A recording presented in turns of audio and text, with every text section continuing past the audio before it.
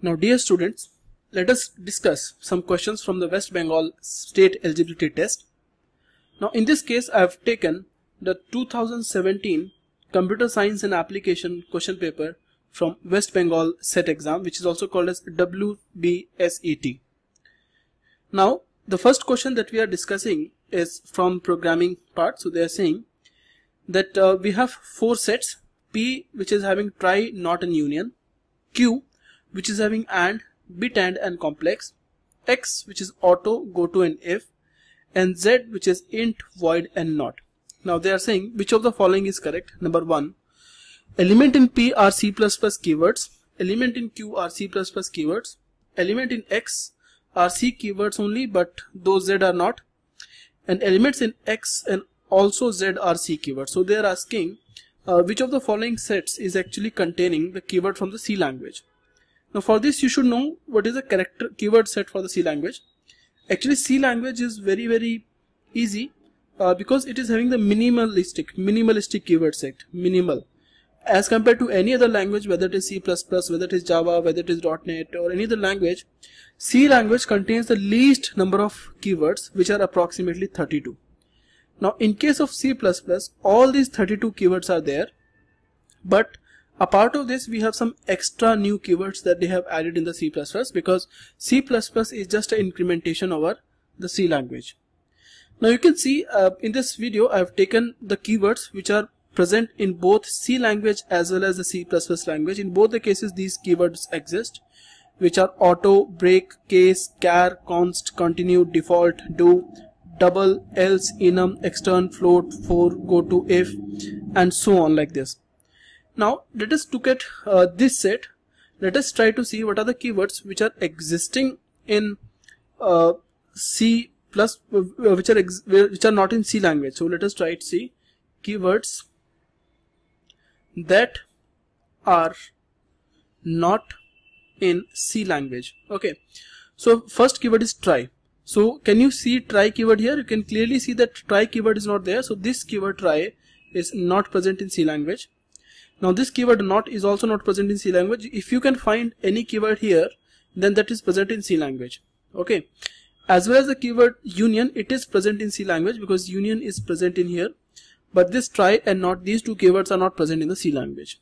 Next, in the case of Q, and keyword, you can see and keyword is not present in the C language. Bit and keyword is also not present in the C language.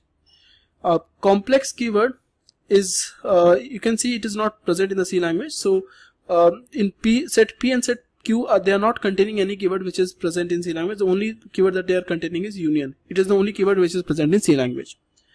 Now in case of X, this auto keyword is actually as you can see, this auto keyword is present. Go to keyword, this go to keyword here, it is also present, as well as if keyword.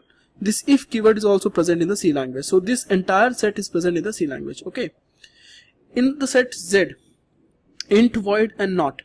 Int is present in C language, void is present in C language, but not is not present. So you can see void is here, okay, and int is here. These keywords are present. So this set X is containing all the keywords which are present in the C language. Okay, now let us look at for the C++. Obviously any keyword which is present in C++, I mean C++ contains all the C keywords which are the 32 keywords plus some extra keywords.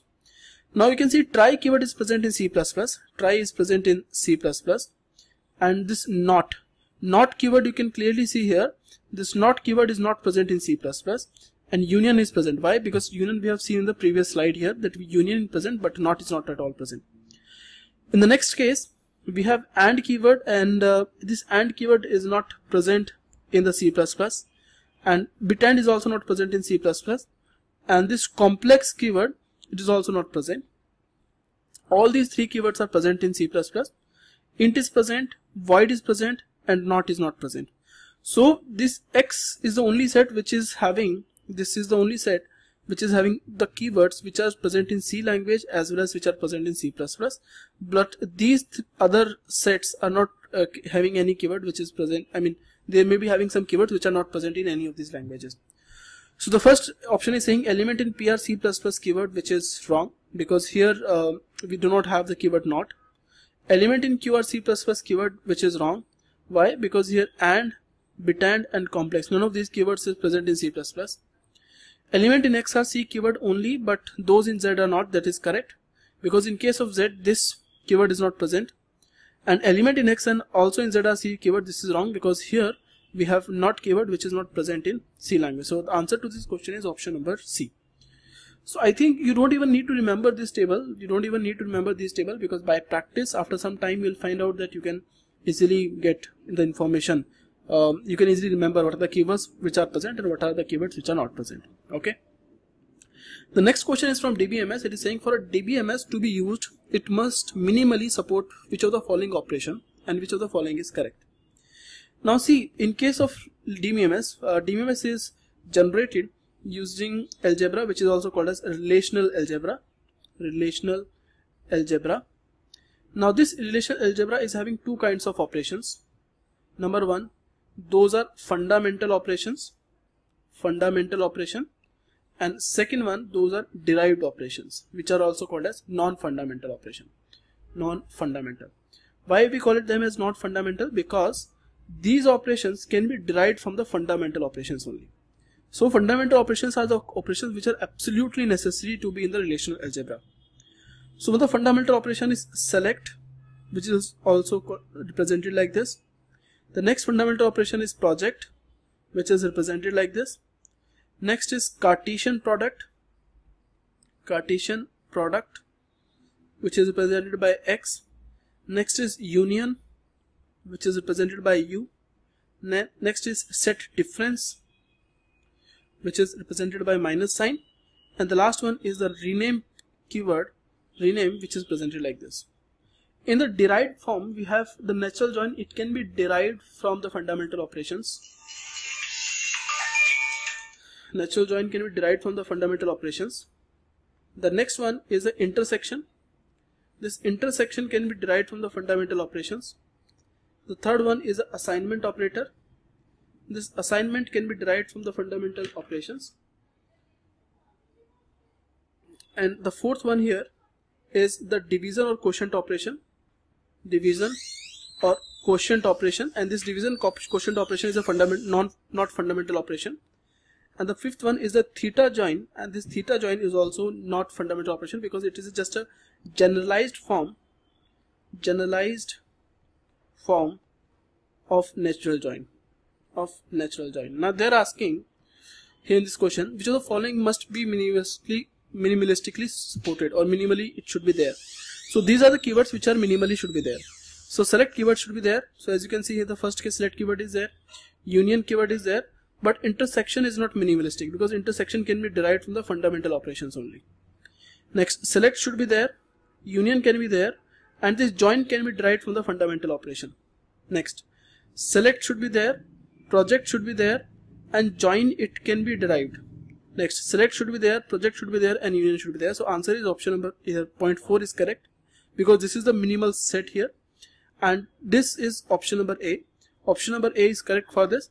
And I feel the option which is given in the official answers, because in the official answers I have seen that they have given option number C, and this option number C is actually wrong in official answers. So option answers you can get it corrected over there, but I feel the correct answer is option number A for this given question. Now in the next case they are saying they are giving 4 languages, which is language L1, L2, L3 and L4. Out of these languages we have machines. For the language L1 we have machine M1. For this language we have machine M1. For the second language we have machine M2. For third language we have machine M3, and the fourth language we have machine M4. They are saying the machines recognize the language L1, L2, L3 and L4 respectively. Which one is correct? Number 1, M1 and M2 are push down automatas, but M3 and M4 are not. Now here for this we can make a push down automata, that is correct. For this we can make a push down automata, that is correct. Okay, so N1 and L2 are having push down automatas. Now they are saying M3 and M4 are not. Now in case of L3 we cannot create a push down automata, so this is correct.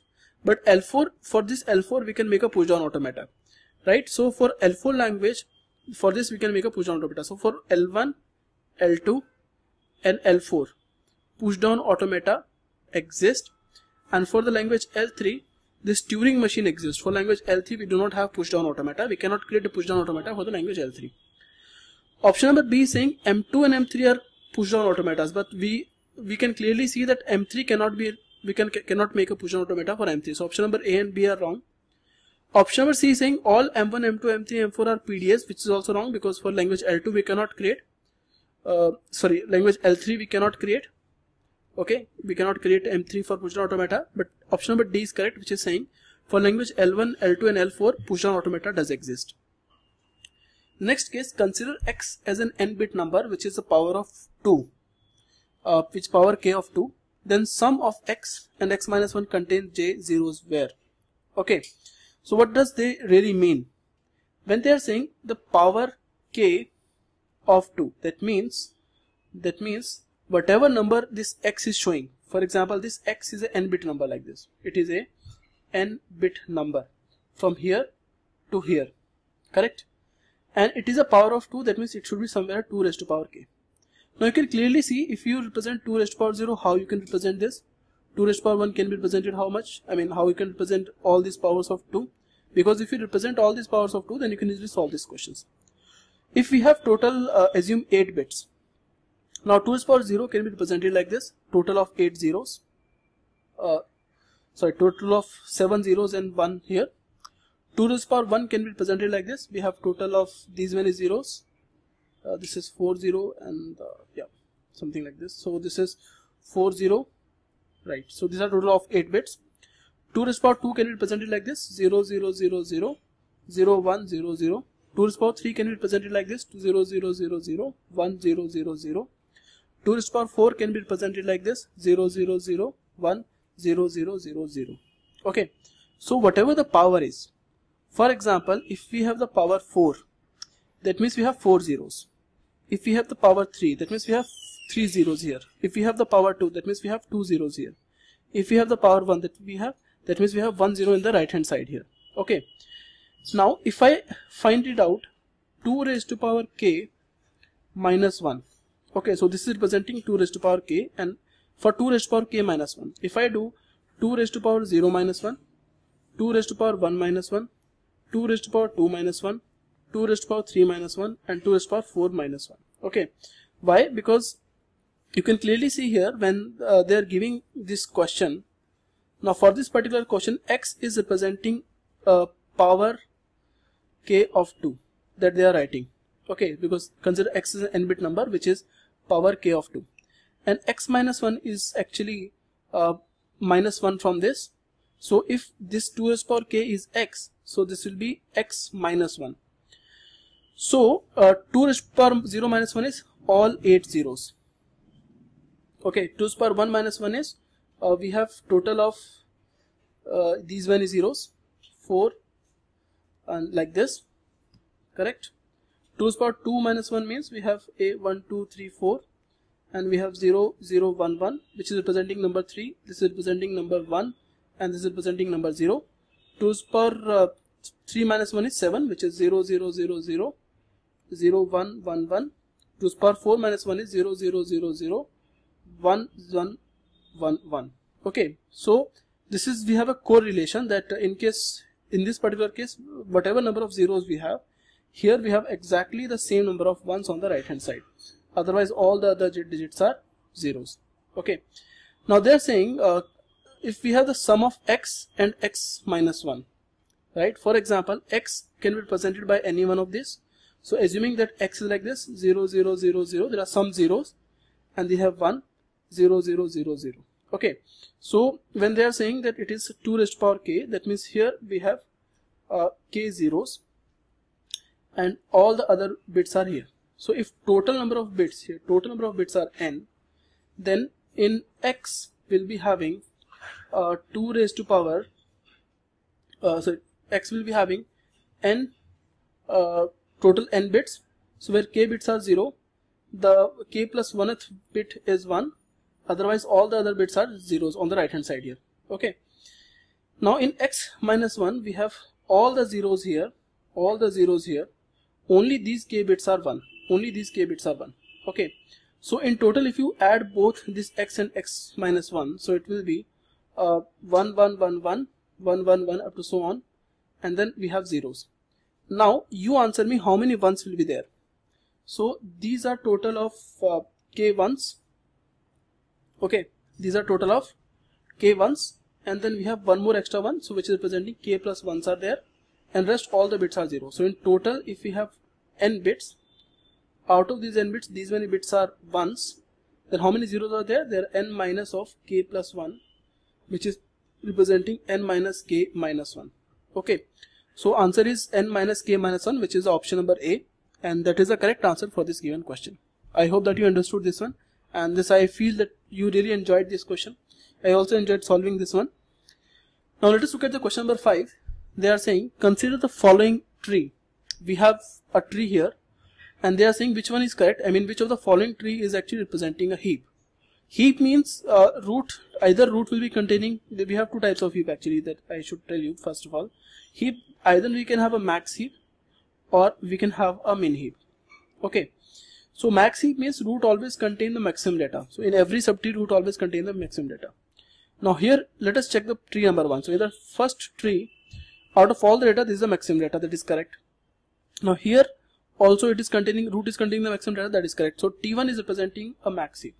So T1 is representing a heap, max heap. In case of T2, in the entire tree, this is the maximum data, that is correct.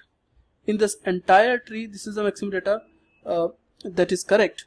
But the problem is, this is not a almost complete binary tree. Okay, so heaps are generally almost complete binary trees only. Now because this is not representing almost complete binary tree, that is why it is not a heap, even though every root node is containing the maximum data. But just because root is not containing, this tree is not a almost complete binary tree, so that is why it is not a heap. So it is not representing a heap. Now in case of T3, first of all, it is an almost complete binary tree, that is correct. Now this is following the heap property. This subtree is also following the heap property, but this subtree is also following the heap property. So all the subtrees are following the heap property, therefore this is a heap. So T3 is also representing a heap. So the only tree that is not a heap is T2. Now option number A is wrong because it is saying all the trees are heap, that is wrong. Option number B is also wrong because T2 is not a heap. Option number C is wrong because T3 is representing a heap. Option number D is correct because T1 and T3, both of them are representing the heaps. Okay, so option number 3 is correct here. I hope that you understood this one.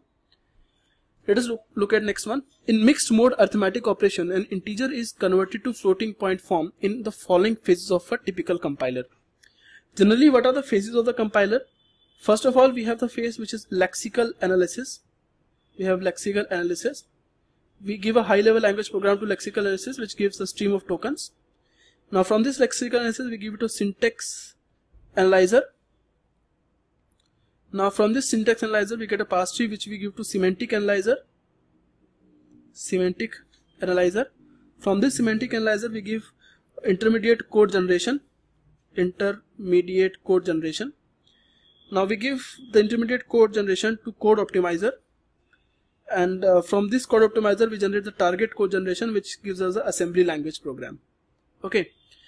Now they are saying an integer is converted to floating point form. So integer cannot be converted to floating point form in the lexical analysis, because here lexical analyzer is not doing any kind of conversions.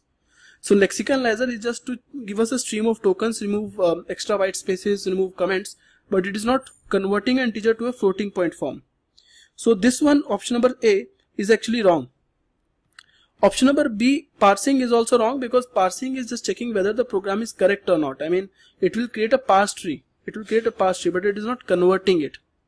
But option number C is semantic analysis. In case of semantic analysis phase only, in this phase only, we convert integer is converted to a floating point number. Only in this phase we perform some action. Otherwise, in the first two phases, we do not perform any kind of action like this. They are just checking whether the program is correct or not. So option number C is matching, and option number D is wrong, because intermediate code generation actually gives us a 3 address code.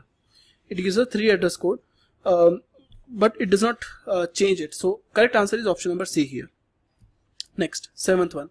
See, one more way I can tell you this one for this C option why it is also correct, because here in C option we also create something called give something called as actions. I mean, by looking at certain symbols.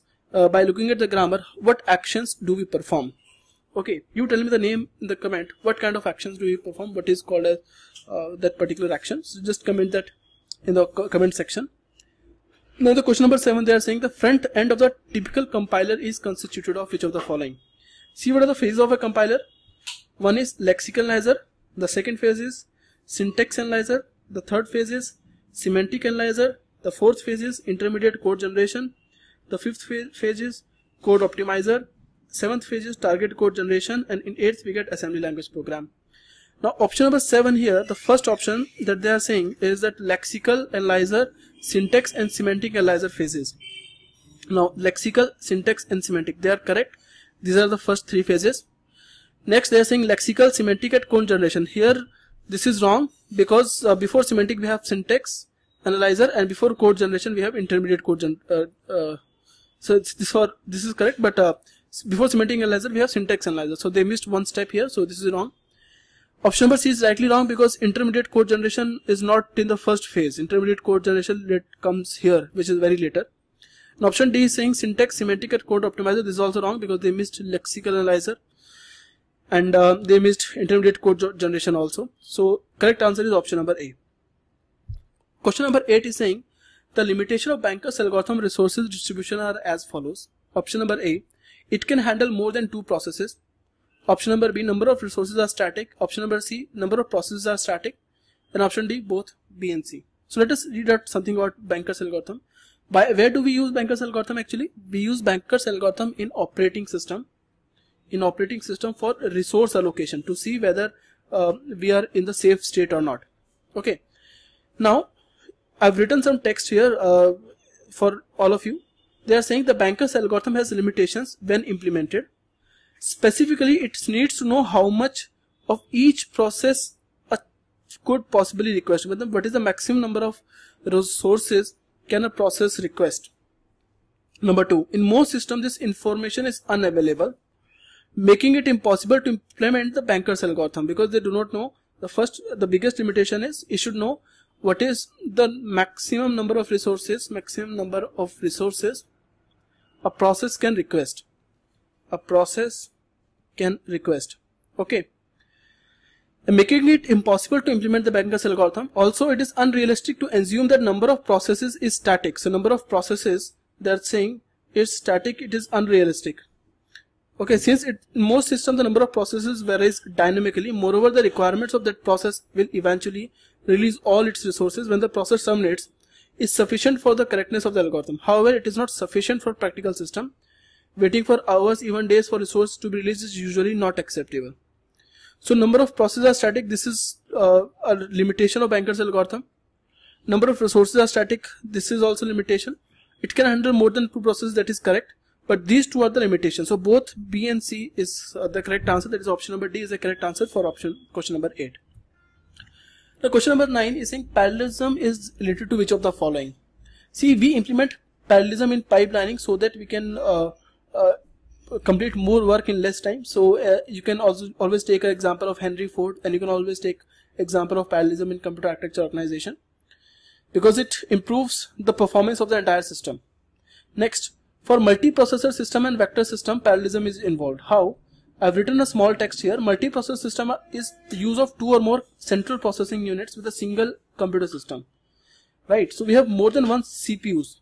And when we give parallelism, we can give for any program, we can give multiple instructions, and we can give the instructions which are not dependent on each other to these 2 processors, and they can execute and we can get the work done parallelly and in much faster pace. So this multiprocessor system actually uses parallelism, as well as this vector computer also uses parallelism. You can read here. I'm not explaining it because it is very easy and very intuitive. So correct answer for this question number 9 is option number D here. There is a correct answer because all these 3 concepts uses the mechanism of parallelism. Question number 10 is saying which of the following is not related to World Wide Web. Option number A is related because it is hypertext markup language. Web pages are written with hypertext markup language. Option number B is also correct because URL is the web address of the website. Option number C is wrong because UML is not used in www. It is something else. It is a different concept. And option number D is correct because HTTP is hypertext transfer protocol that is also used in World Wide Web. So correct answer here is option number C because it is not related to World Wide Web. I hope that you understood these first 10 questions. So here we have a question from digital in which they are asking in JK flip-flop toggle means. Okay, we have to show what toggle means in JK flip-flop. Okay, so let's look at the characteristic table of our JK flip-flop and then I will tell you what it means. Okay, we have 4 combinations: J, K, N or Qn plus 1 means the next output. Okay, so it can be 0 0. We will check for all the combination 0 1, 1 0 or 1 1. If you remember, in SR flip-flop this state was invalid, but in JK flip-flop it is not invalid. Okay, so for 0 0 it will be same as previous output and it is also known as latch mode. Okay, for 0 1 it is same as SR, it is 0 and also known as reset mode. For 1 0 it is 1 and also known as set mode. And then for 1 1, okay, it is different from SR flip-flop. So for 1 1 it is complement of our previous output and this state is known as toggle state. So what basically toggle means? Changing the previous output. So option D verifies it, changing the output to the opposite state. So option D is right for this.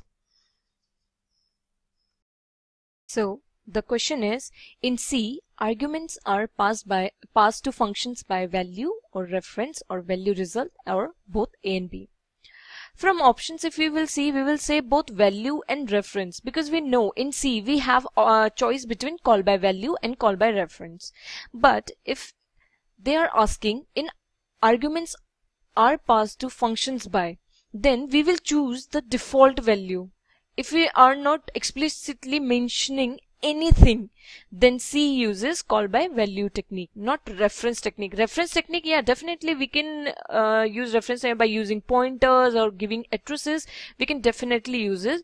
You can use it, but the technique which we use by default is call by value, and not option C. Call value result. It is the combination of call by value and call by result. So yeah, it is not the right option, not reference. So both A and B, yeah, one at a moment can mark this as answer because we know of existence of both the techniques, but we will talk about the default value. So that's why our option A is right for this. So question given is, the following statements are given. BCNF is also in 3NF. 3NF is not necessarily in BCNF. BCNF is stronger than 3NF. 3NF must be in BCNF, and we have to find out the false one. Now, this is the question from databases from normalization, and we know why we use normalization techniques to remove the redundancy in our data. So let's discuss about 1 normal form, 2 normal form, 3 normal form, and BCNF. We only need up to BCNF here. So yeah, in 1NF we make sure that our attributes must be atomic. There should not be any multi-valued or composite attributes, and when they are atomic, then only they can be in 1 normal form. Then we have 2 normal forms which says that there should not be any partial dependency. Now in 3NF it says a non-key attribute should not be giving non-key attribute. It means no non-key attributes. Also there are actually 2 statements for 3NF. If there is a dependency given as A tends to Y, then if A is super key or Y is any prime attribute, then also it is in 3 normal form. Now then comes the BCNF, a slight modification in 3 normal form, which says that if there is dependency given as A tends to Y, then A should be super key, and that's all. It doesn't talk about the prime attribute on this side. So we can say that BCNF is more stricter than 3NF, right? So 3NF, alright. So if you say BCNF, it is stricter are 3NF. Alright? Alright. So BCNF is also in 3NF. Yes, correct. Our BCNF is satisfying all these properties, even it is stricter than all of these. 3NF is not necessarily in BCNF. Yes, right. We have first 1 normal form, then 2 normal form, second normal form, then third normal form, and then we have BCNF. So power goes like this. BCNF is most strict. Okay, many times it has not been, implemented because of this only, but yeah, it is strict. 3NF is not necessarily in BCNF. Yes, true. It is true. Okay. BCNF is stronger than 3NF. Yes, true. 3NF must be in BCNF. Not necessary, no? These two statements are contradictory. And it is not necessary that 3 normal form must be in BCNF. So option D is wrong. So we have to pick out the false one. So option D is right. So here we have question from B plus trees, and we have few options. We have to pick out the incorrect one again. So data pointers can be stored at any level of the tree. Data pointers can be stored only at the leaf nodes of a tree. The searching time is same for any key, and the leaf nodes contain the search field and the data pointer. And we have to pick the incorrect one. Yeah, there is slightly difference between B trees and B plus trees, and sometimes it does create confusion. In B trees, we distribute the entire index record all over the tree. That is, at every node we have key and data pointers. Okay, but in B plus tree the structure is slightly different. At the root or internal node we have our node pointer, then key, our node pointer, and then key, our node pointer, and then our key, and it goes like this. And it is same for all the internal nodes, and only at the leaf nodes we have what? Key, and then along with that we have data pointer. Okay, so it depends on the structure also. Key and data pointer, key and data pointer. If you will see, it is also different in terms of defining the leaf nodes.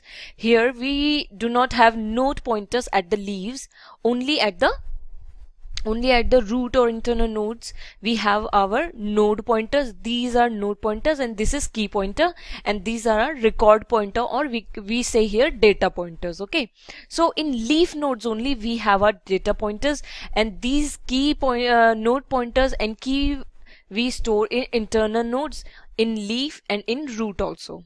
Okay, so let's check out the options. Data pointers can be stored at any level of the tree. No, we just have seen that data pointers can only be stored at the leaves. So option A is wrong. Data pointers can be stored only at the leaf nodes of the tree. Yes, true. We have seen just now. The searching time is same for any key. Yes, this statement is true. The searching time is same because we have reduced, actually in B and B plus tree, the difference is the depth is been reduced in B plus trees because we are maintaining our data records only at the leaf, and again in B plus trees the breadth is increased while the height is decreased.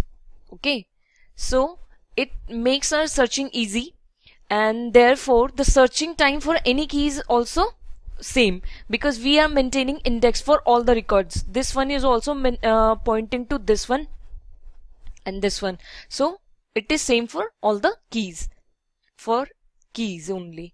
The leaf nodes contain the search field and data pointer. Yes, it contains key and data pointer. Okay, not the node pointer. Node pointers are only at the internal nodes or your root node. So option D is also right. So which option is right? We have to pick out the incorrect one. So option A is incorrect. So we have our question as SSL is designed to provide security and compression services to data generated from application layer, security and compression services to the data generated from the network layer, or security and compression to data generated from physical layer, or the security and compression to data generated from the transport layer. Now first, what is SSL? SSL is Secure Socket Layer Protocol. It is a computer networking protocol for securing connections between network application client and servers over an insecure network like internet. Okay, internet is considered as insecure medium. Okay, or we can also say is that it is for establishing encrypted links between a web server and a browser in an online communication. Okay, so basically SSL is a protocol, security protocol, which is maintained by the TCP. Okay, in TCP, when we study about the network security in TCP, then we study about the SSL. And so these B and C options are clearly wrong here, not from the network layer or the physical layer. Now there is confusion between the application layer and the transport layer. Now we have to read the options very carefully. Okay, security and compression services to the data generated from application layer, or security and compression to data generated from the transport layer. Okay, let me just give you architecture of SSL. Then you will clearly understand what I want to say.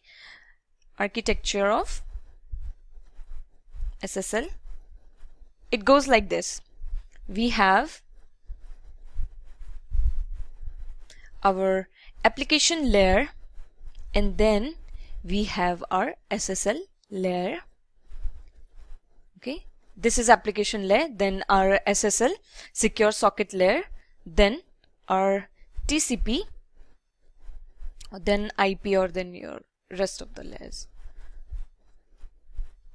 You can say here we maintain HTTP, FTP, or our FTP, or our SMTP, right? Then our SSL, our secure net security protocol, then transport layer, and then our IP, internet protocol. So SSL is there in between application layer and the TCP layer. Okay, we can see that. So read the options carefully. SSL is designed to provide security and compression services to data generated from application layer. So this option is right, not from the transport layer. Our data goes like this, na? From application layer to then TCP, and then IP, and then again from IP TCP to AL of the destination. But our data from the application layer then goes to TCP. So our data, so option A is right, not option D. Okay, SSL is a standard security protocol for establishing encrypted links between web server and a browser. Okay, so they work in application layer. Okay, so we are actually securing our data from data coming from the application layer, not from the transport layer. So option A is clearly right here.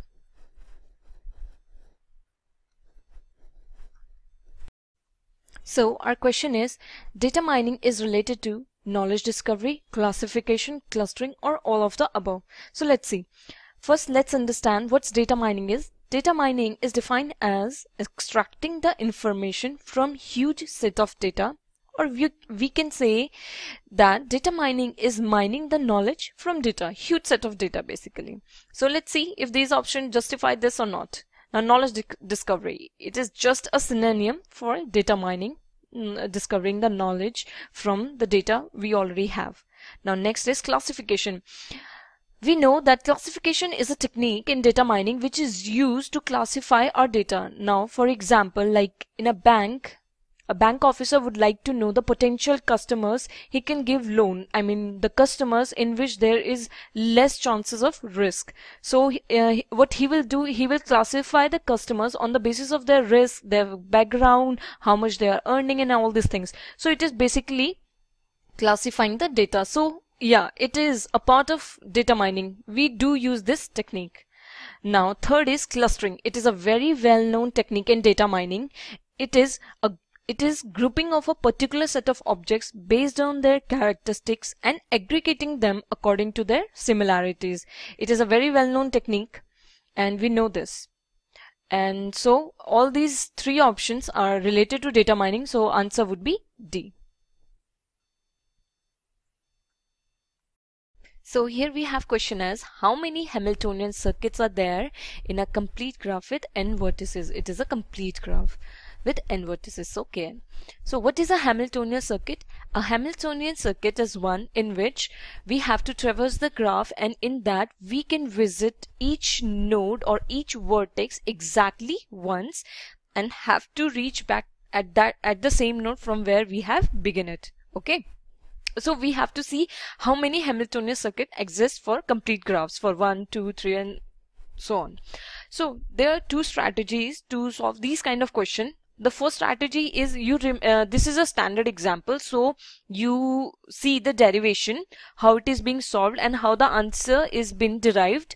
Okay, and second way is you take examples like for 3 vertices, 4 vertices and see which option is right. We will solve by both the ways. So let's see. First, let's see how it is been derived. So let's understand it. Here we are talking about the complete graph. So every pair of vertices is connected by the edges. Okay, and we can pick in any order of the vertices we want to visit them. Okay, but we have to be careful about the cycles. They are n factorial ordering of the vertices. Ordering of vertices, n factorial ordering of vertices. We can begin from anywhere, but like for example it is k3, right? Complete graph with 3 vertices. So if I begin from 1 and then 2 and then 3 and have to reach again, then 1 2 3, the same graph we will get. If I will begin with 2, then I can go to 1 and then like this, from 2 to 1 and then 3 and then from 3 to again 1. So same graph will be given. If I begin from 3 and then 1 and then 2, so it is same. These two are same. So we have to deduct these also because there could be cycles. So we do not want the redundancy. We want the unique ones. Okay. So we have to reduce them also. So there are n factorial ordering of the vertices, and then we have to divide it by 2n, since each cycle can be written as permutation in 2n ways, depending on which of the n vertices you start at. Okay, you can start irrespectively, but have to check the cycles and which of the 2 directions you traverse your cycle in. Like from here you have 2 directions from which direction you want to go. Okay, so that's why this. And this can be written as n minus 1 factorial by 2. So this is one of the way you can solve your question. This is a standard question, so you can remember it. Okay, and the derivation is also easy. N factorial ways to for the ordering of vertices, and then there is redundancies because we can also have cycles, so we have to divide it by 2n permutations. There are 2n permutations for that, and so our answer would be D.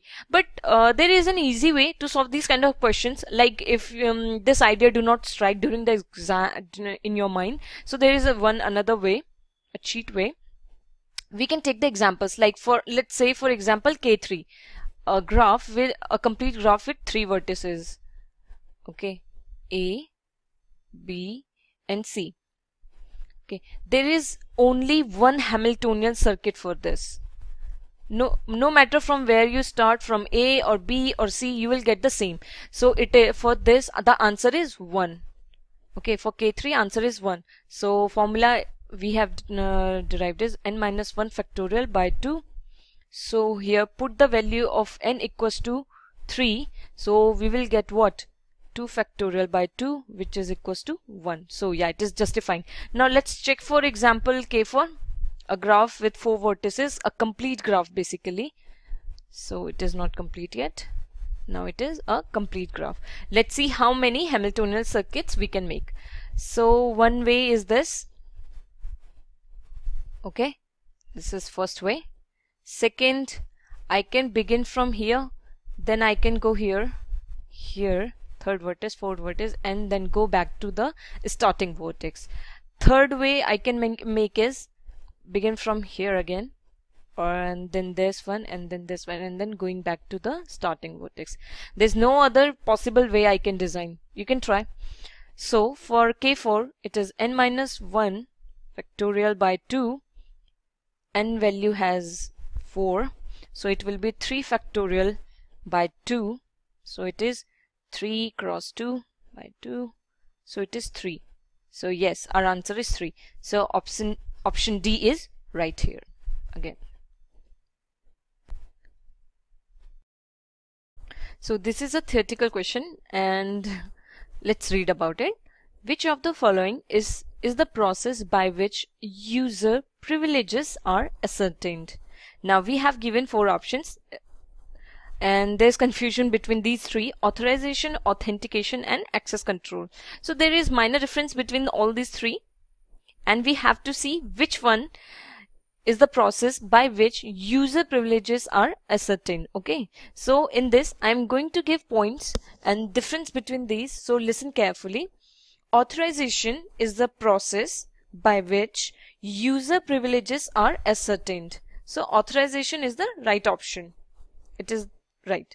Okay, now what is authentication? It is the process by which a user's identity is checked. Okay, now in access control, it is the process by which the user's access to physical data in application is limited based on his privileges. So it deals with the privileges given to the user. Authentication, in authentication we give the ID and password and all these things, and we check on the basis of that. And authorization, in this the privileges are ascertained. So option A is clearly right. So our question is, linked lists are not suitable data structures for which of the following problems? Insertion sort, polynomial multiplication, radix sort, or binary search. Okay, so we know how linked lists are maintained. We have a node, and for the first node we have a head pointer, then we have data over here, and then here we have node pointer which pointed to the next node, and it goes like this. All right,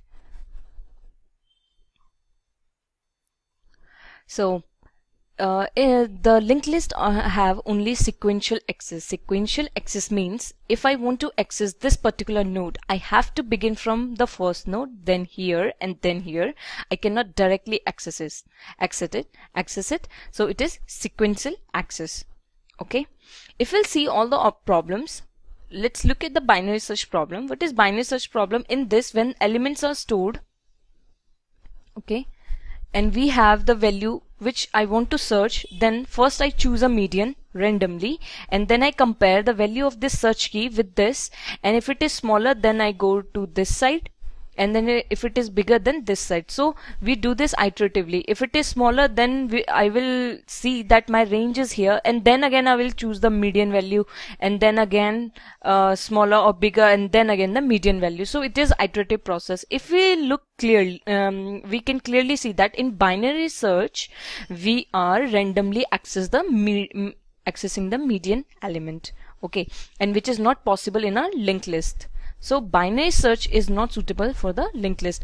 If we look at the other options, we can easily implement them using linked list. Okay, you can try implementing them. So for this, binary search is the right option. So here we have question from networking, which says, which of the protocol uses both TCP and UDP? So let's check out the options and see which protocol they use. So first option is FTP, a file transfer protocol. It uses TCP and never UDP.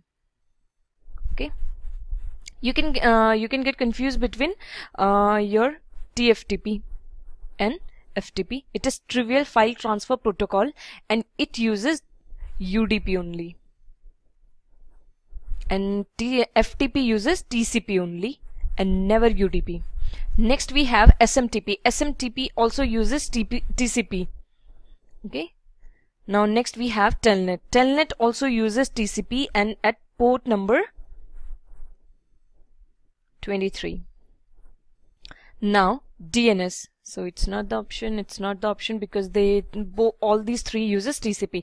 DNS is obviously the right option, and DNS uses both TCP and UDP. Now it uses UDP when the information is small, okay, and it uses TCP when the information size is more than 512 bytes. Okay, so DNS is the right option, which uses both TCP and UDP. So here we have a question from networking. They are asking, when you issue ping command, what protocol are you using? DNS, DHCP, ICMP or ARP?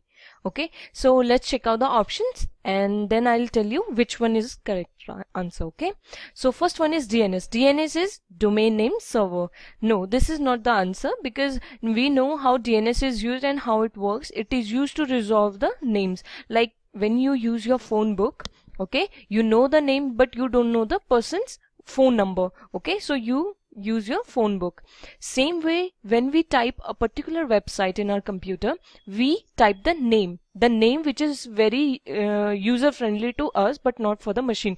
So what DNS do is convert that human readable format into the something machine can read, like 123.30 and something like that. Okay, so this is not the option obviously.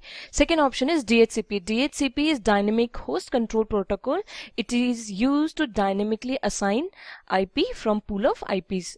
So this is also not the right option. Now third one is ICMP, Internet Control Message Protocol. Okay, now ping is a command prompt command. Okay, it is used to check the ability of the source PC to reach the destination. Okay, what it does is it uses the ICMP to create the echo request and we wait for the response. So yes, ICMP is the right option. Okay, what ICMP does is ICMP along with ping, it generates a echo request to the receiver, and if our receiver is reachable and it do not fall under any congestion, then it responds. Then we get a reply. Okay, it is echo request, and what we get in reply, we get echo. Okay, so and that is how we can know that our destination is reachable. Okay, now the two important thing for using this is for using ping command is how many responses we get and how long it takes to get the response. It tells about a lot of things, like if our destination is free and about the congestion of the path and lot of other things. So ICMP, yes, this is the right option. The fourth one is ARP. It is Address Resolution Protocol. It is used to get the MAC address if we know the IP address. So this is not right. So our option C is right for this. Okay, so here we have question as shadow paging techniques maintain 2 page tables, 3 page tables, 4 page tables or 5 page tables. Now shadow paging is a technique which is used in transaction, and we know there are 4 properties in the transaction that we have to maintain: atomicity, consistency, isolation and durability. Using shadow paging technique, we basically ensure that these 2 properties are well maintained, that is atomicity and durability. And now let's see how it is being maintained and what is shadow paging technique basically. So in shadow paging technique, what we do is, suppose this is my database, my stable database. Okay, and I will have a database pointer which will be pointing to my database. Okay, perfect. Now let's suppose I have some transaction going on. So what I will do is I will create a database separately for it, which is known as shadow. It will be the exact copy of my database, so it is known as shadow database. And what we do is, during the transaction, I will be using only my shadow database, not the actual database during my transaction. So all the updates that I will be doing, all will be done in the shadow database. Now, why we do it and what are the benefits of it. Now just suppose you are in the middle of transaction and some failure occur. In that case, what we do is atomicity. What it means that either it should be fail or success. There should not be any middle state. I mean, either you complete your transaction and it is successful, you make all the changes, or if it stop in between, then completely fail it, okay, like nothing has happened. So in this, what we do, we maintain a shadow database, and if anything happen wrong, something wrong happened, then we have nothing to lose. We will just cancel it, and we have already our databases. But if everything goes right, I have done my transaction and there was no problem, then what I will do is I will point this database pointer now to this shadow database, because this is the updated one. Okay, and what I will do, I will remove the old database. I don't need this because I want the updated database. Okay, and we can clearly see that we are maintaining 2 page tables here. No need of 3, 4 or 5. Okay.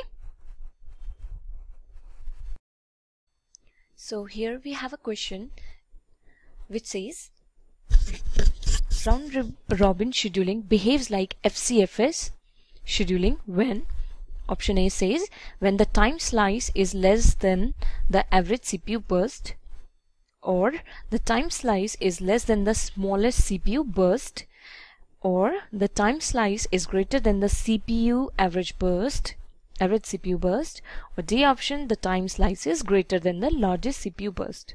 Okay, what is round robin scheduling? In this we assign a time quantum.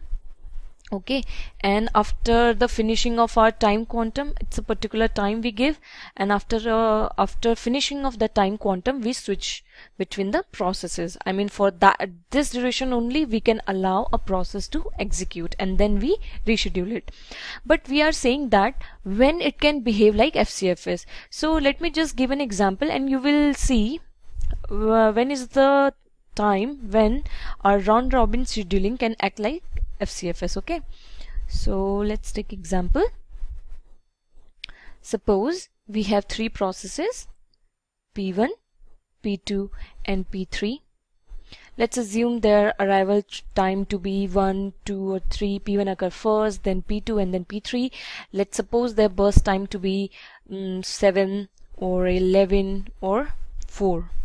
Okay, now let's assume I assign my time quantum to be 15. Okay, so after every 15 I will switch between the processes. Now the Gantt chart will look like, first the P1 came, it will get 15 seconds, but it needs only 7. Okay, so after finishing up to from 1 to 8 it will go, or you can assume from 0, no need, from 1 to 8 it will go, and then after that it will go out of our running process and will go back to its state, whether it, because its requirement for the CPU is now done. Now P2 will come and it will be assigned then for 11 seconds, so it will be 19 up to 19, and then it will go out, and then P3 will come up to 23. Okay, so if we will see, it is exactly behaving like FCFS, isn't it? Because the time quantum is too big, that the processes, their burst time is smaller than the time quantum, so they are coming on the basis of their arrival time, they're completing it and going out, and then the next process is coming.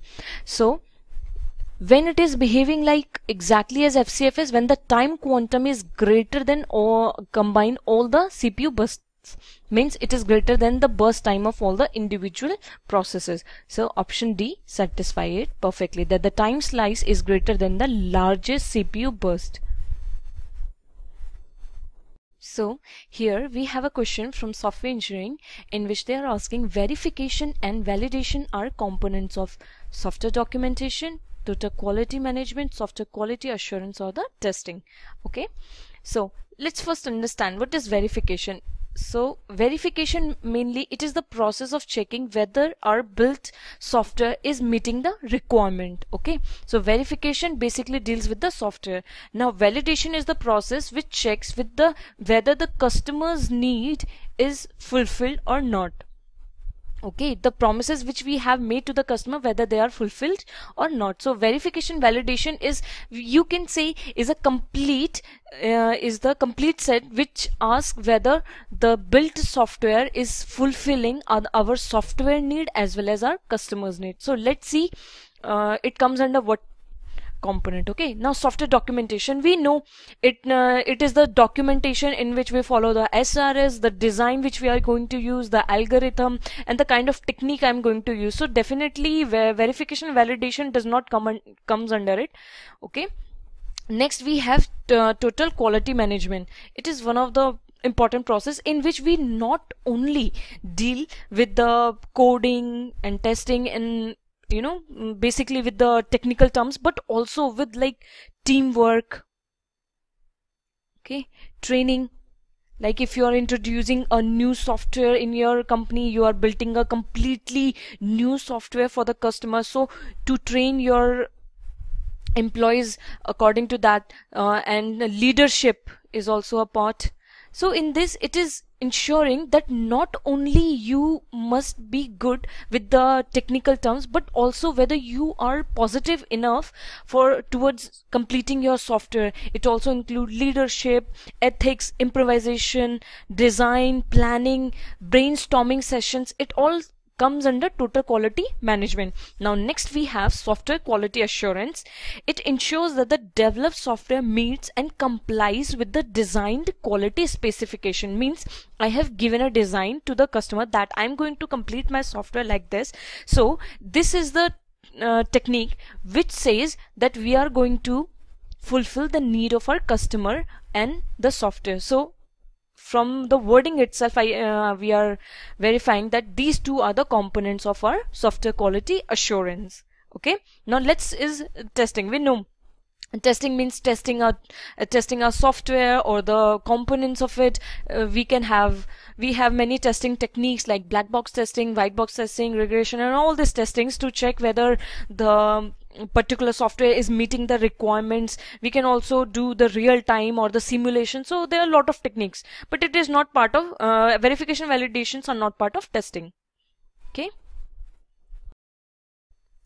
So here we have a beautiful question from set theory and algebra, which is saying the number of binary relations on a set with p elements is. So it's a binary relation. So in a binary relation, 2 elements are chosen from the set. Okay, because it is a binary relation, so 2 elements will be chosen from the set. So with the p elements, how many pairings are possible? P power 2, obviously. Pairings are possible, right? Why? Because we have p elements and it is a binary relation, so p power 2 pairings are possible with that. Now a relation can be a subset of these p power 2 pairings, right? Relation can be a subset of these pairing. So what will be that? 2 p power 2. Okay, so C option. So here we have a question. Which of the following statement is not true? A tree with n vertices has n-1 edges, or any connected graph with n vertices and n-1 edges is a tree. A tree with n vertices has n edges, or a graph is a tree if and only if it is minimally connected. We have to find which one is not true. Okay, read the statements always very carefully. So the easiest way to solve these kind of question is taking an example and verifying the points along with it. So you can have your tree at any way you want. Okay, I am having it this way because for me it is easy to visualize it this way.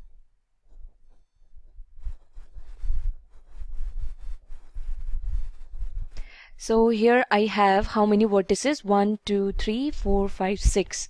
6. And how many edges I have? 1, 2, 3, 4, 5, right? I can increase the number, like I can have this. So then how many vertices will be there? Then there will be 7 vertices and 6 edges. Okay, so I can have anything I want. So take the minimal example, it will be easy. Now let's come to our options and see whether it is verifying this or not. Okay, a tree with n vertices has n minus 1 edges. Yes, it is true. We have just seen if there are 6 vertices, then we have n minus 1 edges. So option A is right. Now any connected graph with n vertices and n minus 1 edges is a tree, right? We have just seen. So option B is also right. Now C option says a tree with n vertices has n edges. If there are n vertices, we have seen for being a tree it should be n minus 1, but they are saying n edges. Now let's take a different example. I can also show this way, but I'm just trying every possible thing. Okay, so here I have how many vertices? 1, 2, 3, 4, 5. 5 vertices, and how many edges I have right now? 1, 2, 3, 4. It is perfectly a tree. But if I'll have n edges, I'll just introduce one more edge. Now what it is? It is a cycle. Now it is 5. So what it is? It is forming a cycle, and a tree is a graph which never has cycle in it. So this option is clearly wrong. So this is our option, because we have to pick which one is not true. Next option, a graph is a tree if and only if it is minimally connected. Obviously this is the right this is also right. In a graph, a tree is always minimally connected. That's why it has many search properties or many things, because we don't need to point everything with the same node. If I want to reach here, I know how to access this one. I don't need to maintain a direct pointer to it. Okay, there are defined ways I can use my trees. There are many applications and many implementation we do through trees, and there should not be any cycle. So our option D is also right. So option C is the right answer for this question, because we have to pick the wrong. So here we have a question which says, which of the following statements do not satisfy the principle of structured programming? Options are the use of loop statements, the use of go-to statements, the use of sequential program statements, or the use of if-then-else statements. So let's see what is a structured programming. In structured programming, what we basically do is we divide our program into smaller structures, and then we solve them and pass control to other structures. Vice versa, we can do that. Okay. So the main theorem in the structured programming entitles like sequences, selection statements, iterations, and recursions. Okay, so basically we are just defining the structures or routines, and we perform our tasks. They can be sequentials, or we can make small iterations on it, recursions on it, and the selection statements on it. So one of the best example which follow the structure programming method is our C language. Okay, C is a structured programming language. C or Pascal and our Algol also follow structured programming. So let's come to the options. Option A says it uses the loop statements. Yes, it does uses the loop statements. The option B, let's come to it later. So next is the use of sequential program statements. Yes, it is right. If I'm following a routine, I'm using it sequentially. Okay. Now the use of if-then-else statement. Yes, we are using selection here. So it is following all the theorems. Now why not go-to statement? Go-to is actually an unconditional statement, and it can jump out of the scope of particular structure. So that's why it does not come under the structured programming. So B is the only option which do not satisfy the principle of structured programming. So B is the right option for this. So here is a basic question. It says a base class is inherited by a derived class, an inline function, or a constructor, or none of the above. So inheritance is a property by which we can inherit the properties of other classes also. Okay, so there are two things: a base class, or we can also call it as superclass,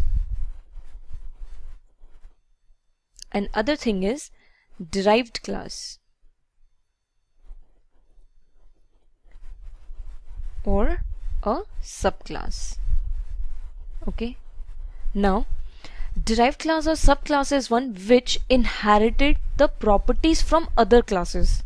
Okay, and base class or superclass is the one whose properties are being inherited. So basically it goes like this. So base class, the derived class inherit the properties from the base class. So a base class is inherited by a derived class. Is clearly option A is right for this. Inline functions are used to increase the runtime. What is the difference? Like, we make function. Why do we make functions? So that when in future I want to use them, I can again use them by giving just name of the function and passing arguments in it. Inline function is better implementation. In this, what we do is we implement a function, okay, inside a class, and we give it a name. So when a compiler sees it, it automatically runs it and it becomes faster during the runtime. Constructor, it is totally different concept. It is used to initialize our objects. So option A is right for this. So here we have a question which says the operation of a relation X produces Y such that Y contains only selected attributes of X. Such an operation is either projection or intersection, union or difference. Okay, so this is the question from databases. We will see what it is trying to say, that we had X. Okay, X is a relation. There were some attributes. After applying some operations on it, we get Y, and Y has only selected attributes. Like, suppose it had previously it had ABC and now it has only AB. So out of all these options, which operation could be the one which can lead to this kind of outputs? Okay, so let's see. I'll tell you the shortcut also, how to find answer for these kind of questions. So first let's see the options. The first one is saying projection. What is projection? Projection is selecting the attributes. Like this, I can, like, suppose I have my relational database which contains the values as, suppose Alice age 5 or Bob aged 7, I say. And if I apply my projection on age only, I want to know about the age I have, so I'll get the output as 5 and 7. So it is only giving me 5 and 7. So yeah, projection is the right option because I can drop my attribute values over here. Intersection, it gives the intersection values, so it is not the right answer. Union, it will add the values, not drop the values, so clearly it is not an option. Difference, if I say A minus B, what is it say? It says all the attributes, all the values which are present in A but which are not in B. So difference is also not the right option. Okay, now the shortcut trick for this is projection is the only operation which is working on the attributes itself. Okay, on attributes, it can select attributes, it can drop the attributes it wants, it can, okay. So that's why projection is the right answer. Intersection, union and difference, they work on the values. These tuples, they cannot drop, they do not have the right to drop the values of our attributes. Okay, only projection can do that. That's why these three options are wrong and projection is right for this. So here we have a question from normalization. It is saying that 2NF, a second normal form, is based on partial dependency, transitive dependency, full functional dependency or non-trivial functional dependency. Okay, so let me just give you an example. It will be clear for you then. So suppose I have a relational database which has the attribute A, B, C, D, and I've got my candidate key as AB. Okay, two attributes combined give me my candidate key. Now they are asking 2NF is based on partial dependency. Now first, let me tell you what is partial dependency. Partial dependency means if AB combined are our candidate key, then suppose our B gives C. AB is candidate key, so AB can give C or D, right? But here B is breaking the partnership and giving dependency on its own. So this is partial dependency.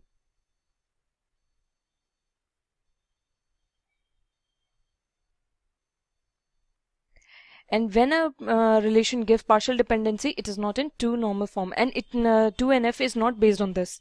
Okay, now next option is transitive dependency. It is not a part of this. It comes under the 3rd normal form. According to this, it says that if A gives B and B gives C, which tells that A also gives C. And our 2nd normal form is not based on transitive dependencies also. Now 3rd one is saying full functional dependency. Full functional dependency means this. When our candidate key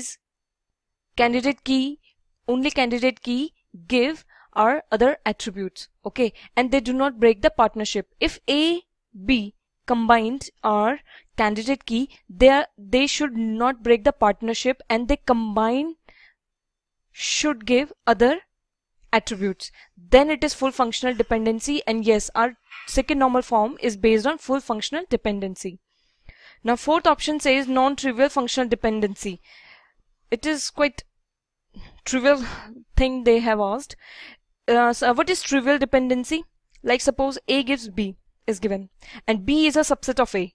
It is obviously automatically implied that B is derived from A because B is a subset of A. Then it is known as trivial functional dependency. But they are saying every non-trivial functional dependency comes under 2NF. No, it is not right. If according to this, if our C gives D, okay, or our B gives C, then it also comes under 2nd normal form. But we have just seen that in 2 normal form, what we say, there should be full functional dependency. And on what? On our candidate keys. And there should not be any breaking of our partnership. So option C is the right option for this. So here we have a question which says, which of the following traversal techniques list the nodes of binary search tree in ascending order? We know we have 3 techniques: traversal techniques, post order, in order, and pre-order. Okay, and they are asking which of the techniques traverse the list in ascending order. Okay, one of the best way to solve this kind of question is by solving an example, calculating its pre-order, in order, and post order, and then seeing which one gives the ascending order. So let me give you an example. It will be clear for you then. So you know the property of BST. If just suppose if this is my root, then on the right of it should be greater than 7, and on its left side all nodes must have lesser value than 7. So I am saying 5, it is lesser than this, and on this side I'm saying, let's suppose I'm saying 9. Okay, now again on its right it should be smaller than this one, so let's say 2. Okay, and on its left side it should be greater than this one but should be smaller than this one, so let's say I'm saying 6. Okay, we must always check whether it is following the BST properties or not. So it should be greater than 7 and less than 9, so let's suppose it is 8, and here let's say 11. Right, so we will traverse our list in all these 3 orders and we will check. So first let's check what pre-order gives. The pre-order of this graph will be what? 7.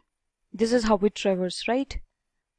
From top to down and left to right.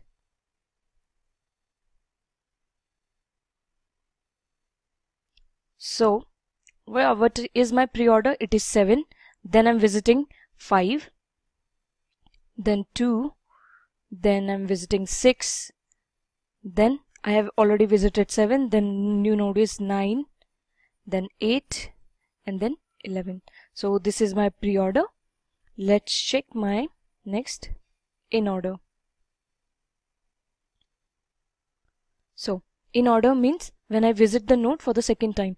So for the first time No, it will make my traversal easy.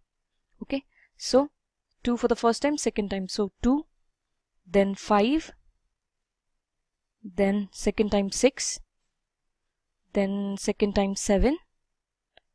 You know how to calculate the in order, so I'm doing the same way, it is easy. Then 8, and then it's 9, and then 11. So I can see that it is actually in order, which is traversing my list in ascending order. So in order is the right answer. So let's traverse it post order also.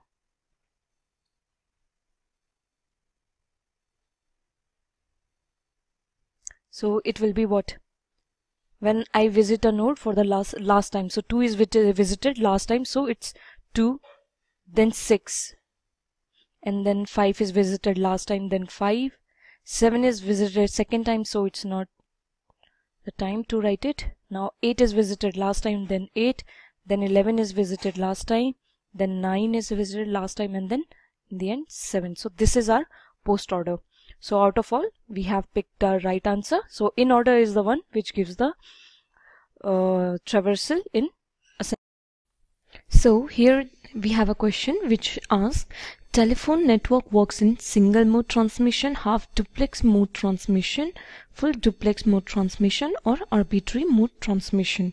Now we all know when we talk in a telephone, then both the parties can communicate simultaneously. Like suppose if we have a sender here and a receiver, two people, they can simultaneously exchange the information, and that's why it is known as full duplex communication or transmission. So the telephone network, the answer C is correct. What is single mode? When only one party can send the data. Half duplex means both the parties can send, but only one at a time, like walkie-talkie. Arbitrary mode transmission, it is just mixed, like randomly if S is sending data, R can send data, but it is not always possible. It is not the case at all. So full duplex perfectly satisfy for telephone network. So here the question is, in TCP IP protocol suite, layers are arranged from bottom to up as follows. Okay, so we have to go from like physical layer, then data link layer, and all these. So they are asking how they are arranged. We have two models, OSI model and TCP IP model. They are talking about TCP IP. In this, sessional layer and presentation layer are not present. Okay, so for TCP it goes like, first we have physical layer, then we have data link layer,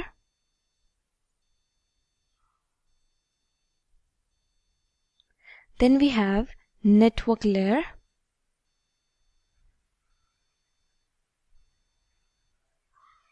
then we have what? Transport layer, and then application layer. So which of the options satisfy P, D, and T and E? So C option is right for this. So here we have question from compilers. They are asking, tokens are identified during lexical analysis, syntax analysis, semantic analysis, or the code optimization. It is very easy question. We know what are tokens. Everything defined in C language, whether it is a bracket or words or everything, they are known as tokens. And which one is the first phase? So obviously if they are the very first step, they will be identified as soon as possible. So lexical phase. In syntax phase, we check for the syntaxes using grammars. Then we have semantic. In this, we make the parse tree and then check the semantics. Code optimization is totally different. This we use 3 address registers and all these things. Okay. So tokens, just think of it like I have a print statement. Printf hello. So how many tokens are there? Number of tokens here are 1, 1, 2. Under these double quotes, everything is considered as 1. So it's 3, this closing brace is 4 and 5. So we have number of tokens as 5. Okay, so yeah, this is the answer. In lexical analysis phase, white spaces and comments are also removed, and also identifying token is done at this phase. So here we have a question which asks, in function point analysis, number of complexity adjustment factors are 10, 20, 14 or 12. Now what is function point analysis? It measures the functionality from user's point of view.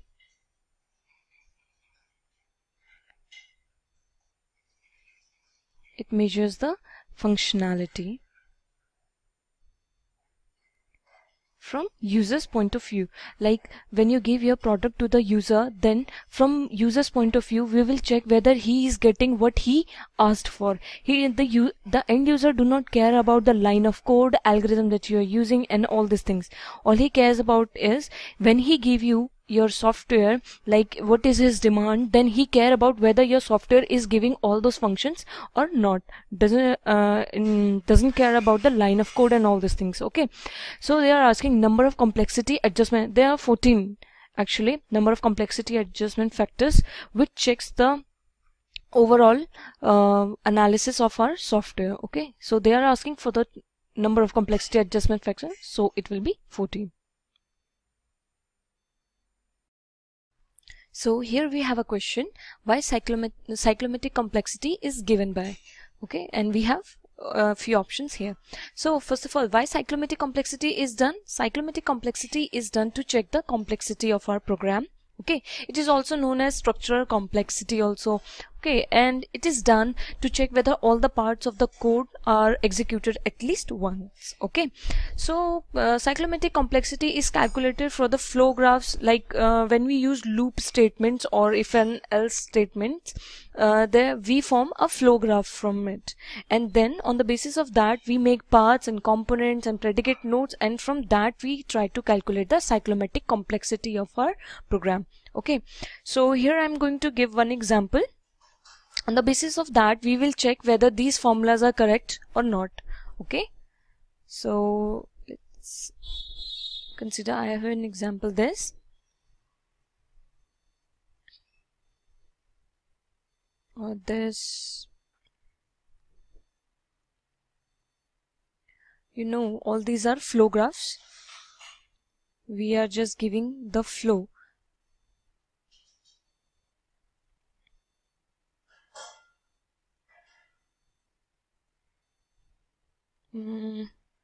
Let me make it more complex so that when they will ask easy question, you will be easy. It will be easy for you to calculate. Okay. So I think this is good example to give. Okay. Now first one is saying Vg is equals to E minus N plus 2. Here E indicates the number of edges. Okay. And N indicates the number of vertices. Okay. So here if I'll see how many edges are there, 1, 2, 3, 4, 5, 6 and 7. So E is equals to 7. Okay. And how many V's are there? I mean N. You can also say N or V.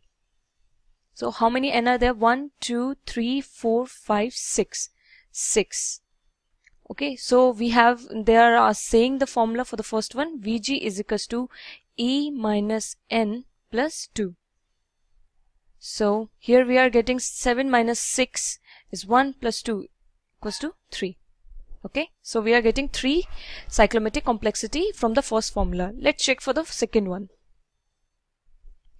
The second one says it is Vg is equals to, we can say it is pi or p. Okay, pi or p.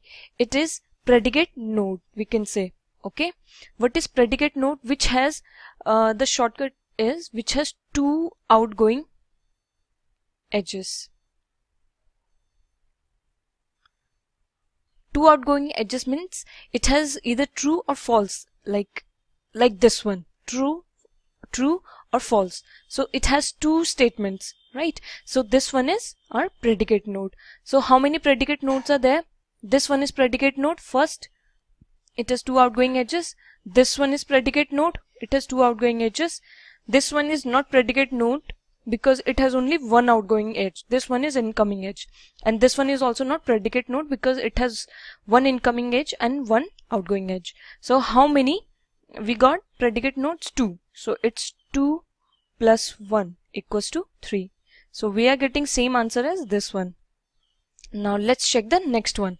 The third one. It says the number of regions. Number of regions.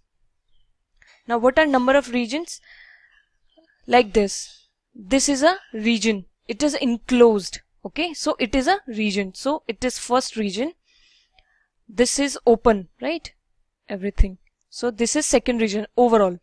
Okay. Is there any enclosed region? Yes. This one is here. So 3. So 3. We are getting same answers for all these 3. It means that all these 3 formulas are used to calculate our cyclomatic complexity. So our answer would be D, all of the above. All 3 are used to measure the cyclomatic complexity. So here we have a basic question which says if the base register holds 300040 and the limit register is 120900, then the program can legally access, and they have given few options to us. Alright, so let's check it. Now when we store some information, okay, like suppose we have this sort of information stored sequentially, and they are saying that suppose here, okay, they are saying the base register from where the program actually begins is storing 300040, and they have also given the limit register. Limit register tells up to which this part only our program can access the memory, particular memory, okay, not more than that. So let's suppose I am giving limit up to here, so it is given as 120900. Alright, so they are saying it can legally access. So we will check the up to which memory it can access. Okay, so base, in this the value for base will never change. Okay, so it will be calculated as it is, and for this it is beginning from 40, so we will reduce one value from it. We know why. So it will be 120899 up to this limit, right? But and we are beginning from 40, so it will go up to 899. So it will be 9. We will add because we want to find the amount it can legally access. Okay, this particular program, the memory it can legally access. So it will be 9, 3, 9, 0, 2 and 4. It's 420939. So option matches with this only. It can access from here up to here only, inclusive, right? This one is saying all addresses from 300412. This is what they are doing is they are changing the base, but we are not allowed to change the base because they have already given it. Okay, and we calculate from the base only. So base will never be changed, and up to the limit we will reduce 1 because we are starting from the base. So this is the right option for this option. So this is the question. In this they have given us a grammar, and then they have asked us to find the first of A, okay, and first of B, and then find the intersection between these two. In this question there is slightly mistake. Actually, in place of C they want to make it as terminal small c. Okay, so just correct it. This is small c. It is a terminal symbol, okay, because it is in one of the option, and you will see why I'm saying this. Okay, so let's find out the first of these two non-terminal symbols. We know how to find the first. So first of A will be calculated as what? It will be C, terminal C and A. And if we find for B, it will be C and B. Now they have asked for the intersection of first of A and first of B, which is C, obviously. So answer is C. So option D matches with it. There sometimes happens that they give the some printing errors, so don't worry about it. Marks will be granted for all the students. If not, then also we can use a common sense that it is obviously a terminal symbol C, and that is the only way we can get this answer as C. Hello. So here we have a question from Automata, and they have given us some regular expression over the alphabet 0, 1, and it is 0 star 1 0 star 1 0 star 1 0, and they are asking what it denotes. All binary strings possessing exactly 3 ones, all the non-empty binary strings, or all the binary strings including empty string, or all the binary strings possessing more than 2 ones. Okay, so in this kind of question they try to confuse you with the words. So when these kind of questions come, you have to read each and option very carefully and have to match with the given regular expression. Okay, so first try to analyze this regular expression. In this, it can have any number of 0 and then 1, any number of zeros or just epsilon and then 1, any number of zeros, then 1 and 0. Okay, so what the first option says, it says all the binary strings possessing exactly 3 ones. Yes, it is right, exactly 3 ones, not less than 3, not more than 3. So yeah, option A seems right at the moment. Now, all the non-empty binary strings, all the non-empty binary strings, but have to be exact na. According to this, even if I write 1 0, it is non-empty, this will also be accepted. But if you look at the regular expression, this is not accepted. So option B is wrong. Okay. Now look at the third option. All the binary strings including empty strings. Yeah, okay, fine. Then again, same example, there has to be 3 ones. They are not, focusing much on these factors. And it is saying all the binary strings including empty strings. Including empty strings, no. It is not right, because compulsory we need to have 1, 1, 1 and 0. Okay, this and this. So it has to be there, and they are saying including empty strings. So because of this statement is also wrong. Now it is saying all the binary strings possessing more than 2 ones. This is also not right. Why? Because according to that, if I do this, then also it will be accepted by our regular expression, because they are talking that only more than 2 ones. I can have any number of ones, but no, this is not right. So option A is right for this. So here we have a question from software engineering, which is saying mutation testing is related to fault seeding, functional testing, genetic algorithm, or fault cracking. Now let's first talk about what is mutation testing. Mutation testing is one in which we intentionally add few bugs in our built software. Okay, what we do is we make intentionally few bugs or some error code, we intentionally add them in our code, and then we check it against the test cases. If our software is able to rectify those errors, then it is fine, otherwise not. Then we again recode it. Okay, and we know one of the most famous mutation testing is fault seeding. In this, we add small codes of few bugs and check against mutation testing. So option A is the right answer for this.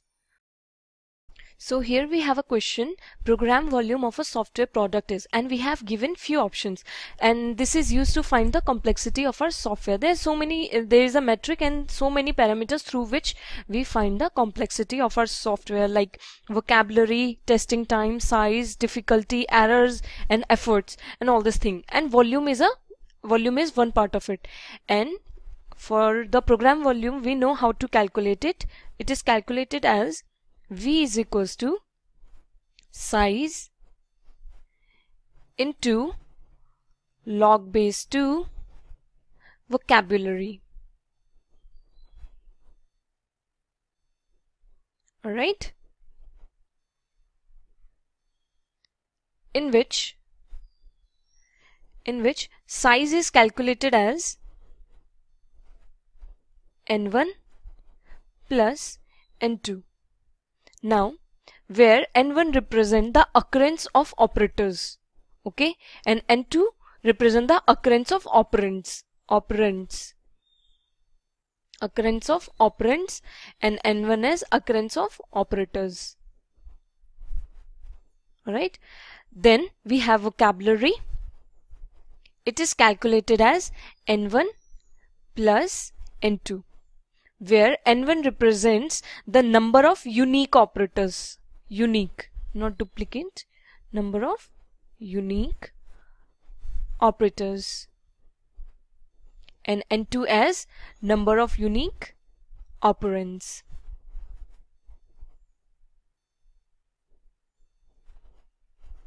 Okay, so in one of the option they are asking how this is calculated. We have derived the formula. This can also be represented as V is equals to, size is also defined as, this one is written as what? Capital N. Alright, and this one is can be written as small n.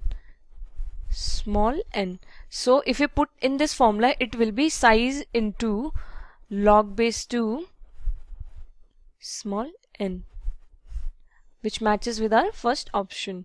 So this is the right answer.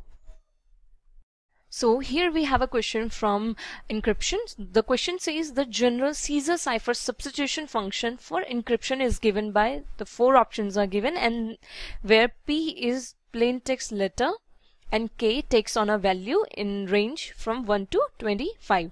So we know Caesar cipher encryption method is was the previous one, okay? Before this one, Caesar cipher substitution function was also known as shift cipher. Like suppose for letter C, example I'm giving, for letter C, alphabet C, I'm saying if it is third, let's suppose I'm adding 3 to it, then after A, B, C, it is on third place, I am adding 3 to it, so D, E, F, so C will be represented as F. So this is shift cipher substitution, but this is one of the weakest form of encryption, because one can guess it or by checking the frequency and all these things, so it was quite weak. So what he does is he introduced a function to it, and through that he saw that the results are better now. So what he does is he calculated as the text, the cipher text, the final output that we will get by making the our plain text letter, whatever we are using, by adding it to some random number that we will choose, and here they are saying it will be range from 1 to 25, okay, and then mod 26. So this is a stronger method than the previous one, and they are asking for the Caesar cipher substitution function for encryption. It is given by the first option. If you look at the D option, this is for the decryption, okay. If we perform encryption by using this Caesar cipher function, then we will decrypt it by this method, okay, and this is for encryption. So here we have a beautiful question which says the nearest value of 113 base 16 into 3.6 base 8 is, and we have given few options in different bases, okay. So I'll tell you the trick how can we find very easily, and also the standard way to solve these kind of question, okay. So these two have different bases, so we cannot multiply them directly. So what is the best way to convert into base 10, okay. So let's convert them. So 113 base 16 into 3.6 base 8. So let's just convert it. When I convert it, it's 16 1 is 16 plus 1 17, 7 into 270, 272 plus 3 base 10. So I can also say 275 base 10 into it will be 3.6 by 8 is 3 by 4, it is 75, so it's 3.75 in base 10. Alright, so if we will calculate 275 base 10 into 3.75 base 10, you don't actually need to calculate it, because in exam you have no right to use the calculator, so you can just guess it. So this value will approximately be greater than 1000. I have calculated it, and it is approximately going more than 1000, so it is approximately 1031.25. okay, you can guess it that it will be obviously more than 1000, okay. So which is matching with the option B, but let's check the other options also, right? So how we will solve these kind of question is, we will just check that what value it is trying to represent and what is the answer we have got, if they are near to each other or not. We will solve these kind of question by approximation. This is the way how we can solve them very fast, okay? So if we will convert this into decimal, it will be 2 plus 16 plus 8 plus 2. Just forget about this. So it will be approximately 26. So no, A is not the right option. Yeah, B is very close to this. So yeah, B could be the right option. Now look at the C. It is in base 16 and this is 118.8. Right? If you look at this, this is 113 in base 16. So this value is even smaller. Here we are going even multiply by something, so it will be bigger. So obviously this is clearly wrong. Why? Because this one will obviously be get bigger value when we will multiply it by other value, and this one is only 118. Now look at the option number 4. This is in base 8, so let's quickly convert it into base 10. So it will be 32 plus 6, 32 plus 6 into 8 plus 7, so it will be 228 plus 7. So approximately we are getting 235 base 10. I'm just ignoring decimal, they don't make much change. Okay, so approximately we are getting our value in more than 1000, and only B option matches with it. So that's why B is the right option. In these kind of question, what you have to do, you should not, calculate the values on your own, because you do not have calculator. So try to find by approximation. Check what are the other options are trying to calculate the values and what is the value we have got. By approximation, this is the best way to solve these kind of questions. Okay, so here we have a question from Unix. They are asking us the Unix command for this is what it is trying to do. Okay, so they are using the cat command here. Cat command is very useful command in our Unix, and it has many useful functions.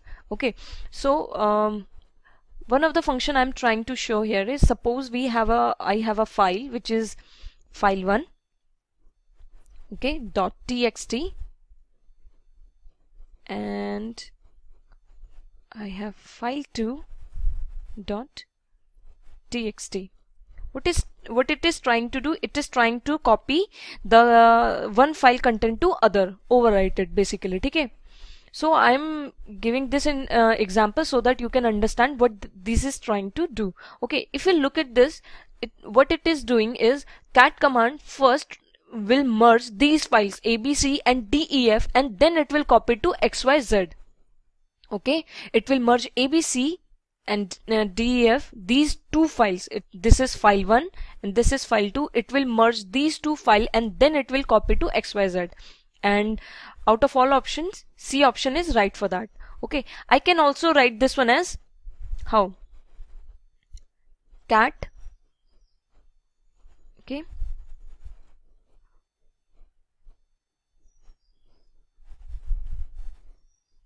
ABC DEF, okay, on XYZ. This is also one of the way I can do the same work, merging these two files and then copying it to the third file. So option C is right for this.